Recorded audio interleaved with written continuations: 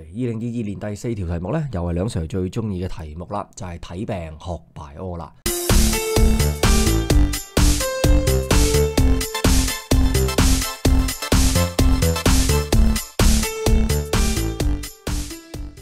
今次呢一個顯微照片呢，就顯示咗一個患有腦疾病嘅病人嘅染色體組型 karyotype， 或者另一個譯名呢，就係核型啦。咁啊 Part A 咧就問我哋啦，呢個病人嘅性別係乜嘢呢？同埋啦，要我哋描述數據，要我哋描述翻呢個染色體嘅組型或者呢個核型嘅一個可見嘅特徵，去支持你嘅答案。咁呢條題目啦，自不然就考翻我哋對於性染色體嘅理解啦，就係第23組嘅染色體啦。咁呢一對嘅染色體有啲咩特別呢？作為一個可見特徵呢，你就噏得出咯。一個 Y 嘅染色體，佢係比起 X 染色體為之短嘅，所以喺個答案嗰處咧，你要好小心啦。又唔好淨係講咧，嗱佢咧係一個男性嚟嘅，係因為咧佢嘅第23組染色體咧就係 XY 染色體。No， 你要話埋俾我聽，第23組係佢係性染色體，不過呢兩條嘅染色體嘅長度大細係唔一樣嘅。而我哋呢一條 Y 染色體咧係比 X 染色體係為之短，所以佢係一個一長一短嘅染色體嘅配對，所以佢係一個男性。呢個咧就好考你有冇睇題目啦，即係睇錯題目就慘過冇溫書嘅。咁過往咧都有唔少有關於生仔定生女嘅題目嘅，咁啊快手睇翻題目溫下書咯。好，跟住啦 Part B 咧就3條一齊講咯。第一部分咧就要我哋描述下呢個染色體組型所呈現嘅異常特徵啦。第二啦就係寫出呢個異常情況所牽涉嘅突變嘅類型啦。第三啦就係呢個異常情況會點樣影響呢個病人腦細胞入面嘅 mRNA 信使 RNA 嘅水平呢？咁呢條題目啦都非常之直接噶啦，就係考翻我哋閱讀核型啦。咁第一部分非常簡單啦，其實佢就係有多咗一條嘅染色體啦，所以喺 chromosome 15喺第15組嘅染色體呢，佢係多咗一個複製嘅。跟住第二部分咧就考翻我哋對於突變嘅理解咯，染色體突變同埋基因突變有咩嘢唔同呢？咁你會發現啊，今次咧佢係多咗一條染色體啊嘛，咁自不然根據定義咧就係染色體嘅突變啦，因為染色體突變就係講緊染色體嘅結構同埋數量嘅改變，咁而家係數量改變就係染色體突變啦。去到第3部分咧就考翻我哋啦，染色體喺基因表現嘅角色係乜嘢嘢咯？咁自不然啦，就要考翻我哋轉錄嘅概念啦。轉錄就係製造信使 RNA 啊嘛，突變啦，點樣影響到個信使 RNA 嘅水平呢？咁由於而家我哋有3條第15組嘅染色體啊嘛，咁自不然啦，嗱每一條染色體入面有咩呢？就係有基因啊嘛。咁既然多咗一條染色體去表現呢個信使 RNA 嘅基因呢，其實都係多咗嘅，所以佢能夠產生到嘅信使 RNA 呢，應該都係多咗啦。跟住去到 Part C 咯，就講翻啦，小腦咧喺呢個疾病所影響嘅其中一個區域。跟住啦，去到 Part C 啦，佢就講咯，小腦咧係呢個疾病所影響嘅其中一個區域啦。就小腦嘅功能而言啦，就提出呢個病人所遇到嘅一個困難咯。呢條題目就係睇病學 Bio 啦。首先我哋要知道翻小腦嘅功能啦。第二啦，就要講下呢個人如果佢個小腦係出現咗問題有疾病嘅話啦，咁究竟遇到咩嘅困難啦？所以題目咧都考我哋直線抽擊答題法嘅喎。你唔好走去答我咧，個小腦咧就有咩功能？唔係啊，你要話俾我聽，如果個小腦出現咗問題，會令佢遇到咩嘅困難啊？當我哋去面對呢一啲應用生物科知識嘅題目嘅時候，我哋就要問自己，到底發生過什麼事？點解要咁樣做？做嚟為乜嘢？而唔係死衝答題。我哋答卷應該精力善用，你真係要問自己，到底發生過什麼事？火車過咗站？定係火車出晒軌啊？你係咪答緊嗰個問題啊？你係咪過分嘅推論啊？定還是答到離晒題啊？所以啦，你就要描述翻呢有關於保持平衡啦，同埋協調動作嘅活動啦。咁首先呢個病人呢就會好難去保持平衡啦 ，cannot maintain body balance 啦，又或者啦行路呢就會覺得有困難啦，因為啦每次行路嘅時候你擔喺一隻腳，咁嗰陣時呢就係單腳企金雞獨立緊噶嘛，咁你要保持平衡呢係困難咗一啲嘅。第一啦，佢好容易跣親跌親啦。第二啦，就係有關於做協調咯，嗰個病人呢就好難行到一條直線啦，好難做到一個較為精準嘅動作啦。例如啦，成隻手臂屈起呢，佢唔難做到嘅，係要揸住隻水杯，要運用到手指嘅，要揸支筆寫字啊，咁呢一個呢，佢就難啲做得到啦。佢唔能夠做到一個暢順嘅動作咯。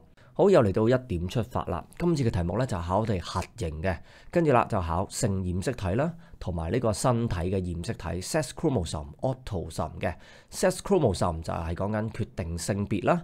第二啦就係去到身體染色體，今次講突變啦，亦都有關於基因嘅表達啦，染色體嘅突變啦。咁除咗染色體突變之外啦，仲有基因突變噶嘛，係咪？咁等為基因突變嘅話啦，又會發生啲咩事呢？同埋今次嘅題目睇病學 bio 啊嘛，係咪？啊，對於小腦啦有啲咩嘅影響呢？嗱，咁可能你會問啦，喂，梁 Sir，咁呢一個染色體突變咧，點樣影響到呢個人嘅小腦嘅運作啊？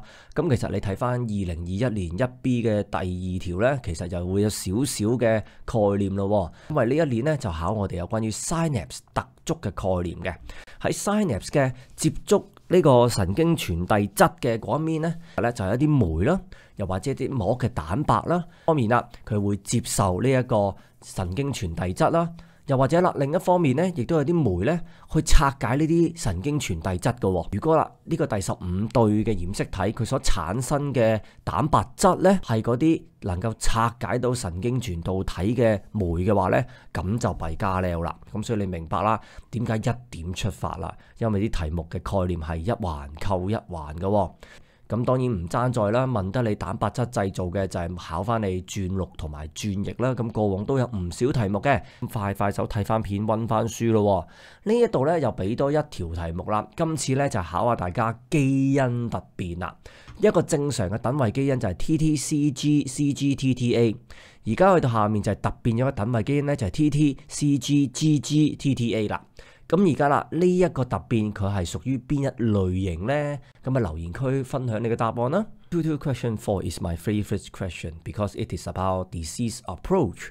The photomicrograph shows the karyotype of the patient who is suffering from a certain brain disease. So we can see the 23 pairs of the chromosome.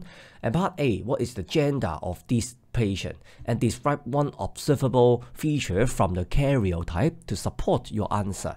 So for this question, it's checking us the concept about the sex chromosome. That means the 23rd pair of the chromosome. And then you can see one long chromosome and one short chromosome. And you need to relate the features of the sex chromosomes, which is the shorter Y chromosome for the sex determination. You cannot simply just say that, oh, this patient is a male because I see the XY chromosome in the 23rd chromosome. No, you cannot say that because you need to describe the observable features. So XY chromosome, what is the difference? Is that the 23rd chromosome, they are of different lengths or the size, showing that the pair is composed of an X chromosome and a Y chromosome, which is a shorter chromosome in the 23rd pair, or the last pair is a Y chromosome. Therefore, the patient is a male. And in the past, there were different questions about the sex determination. We give birth to a boy or we give birth to a girl. So watch the video for revision. And then for part B, you need to describe any abnormal phenomenon shown in the karyotype and then show the type of mutation involved in this abnormality. And how would this abnormality affect the mRNA level in the brain cells of this patient? So for this question, it's checking us the skills of the karyotype reading. And then for the 15 group of chromosome, there is an extra copy of chromosome 15. So that's for part B1. And then for part B2, it checks us the concept about the chromosomal mutation and the gene mutation. So you can see that a chromosomal mutation is a change in the structure or number of the chromosome. Therefore, the extra copy of the chromosome 15 it shows that this patient is suffering from the chromosomal mutation. And then for the part 3, we need to recall the role of the chromosome on gene expression. We need to recall the concept of the transcription for mRNA synthesis. Because there are 3 chromosomes, 15, therefore there will be more genes for this 15 set of the chromosomes to be expressed. Therefore, the level of the expression of the mRNA of these genes located on the 15 set of the chromosome is increased. And then for part C, the cerebellum is one of the regions affected by this disease. In relation to the function of the cerebellum suggests one difficulty that would be experienced by this patient. For this question, it is obviously disease approach, and we need to recall the function of the cerebellum. And for answering this question, you need to determine the difficulty which the patient will experience. That means you need to describe any activity which is related to the balance or the coordination of the movement. You need to recall the skills straight to the point. So you cannot just say that cerebellum is responsible for balance, is responsible for the coordination of the movement. Therefore, the patient cannot do these 2 things. No. You need to describe it. For example, you can describe that the patient may trip easily while walking, may experience difficulty in walking, or cannot maintain body balance. Because when we are walking, we need to raise one leg and then step forward. And at that moment, and you just stand by one leg. And for this patient, it will be very difficult to maintain the body balance. And then for the coordination of the movement, the patient may not be able to walk along a straight line. They cannot perform 5 movements. For example, they be able to bend their arm, but when you ask them to hold a glass of water by their finger or holding a pen to write some wordings, so they cannot write it because the coordination of the muscle is not that well, and then they cannot perform the movement smoothly. So it is a disease approach. And then let's talk about the curriculum mapping. This question starts from the karyotype, and then it checks us the concept about the sex chromosome and the autosome about the body. And then for the sex chromosome, surely it's about the sex determination. And then for the autosome, it checks us the concept about the mutation, and the mutation, it also affects our gene expression and for the protein synthesis. No matter this gene expression is affected by the chromosomal mutation or the gene mutation. And then you can watch the video about the allele, the gene mutation. And then the mutation affects the function of the cerebellum. And then you need to recall the basic function of the cerebellum, for example, the coordination, maintain body balance. So you can watch this video to get some idea how does the mutation affect the function of the cerebellum. So for 2021 paper 1B question 2, it checks us the concept of the synapse, and in the postsynaptic region are membrane proteins on the postsynaptic membrane for the receiving of the neurotransmitter. Meanwhile, there are also membrane protein to break down the neurotransmitter. There are enzymes to break down the neurotransmitter. So if the protein synthesis for this enzyme to break down the neurotransmitter is increased, therefore the neurotransmitter will be broken down in a higher rate, and it will affect the normal function of the cerebellum. So watch this video for revision.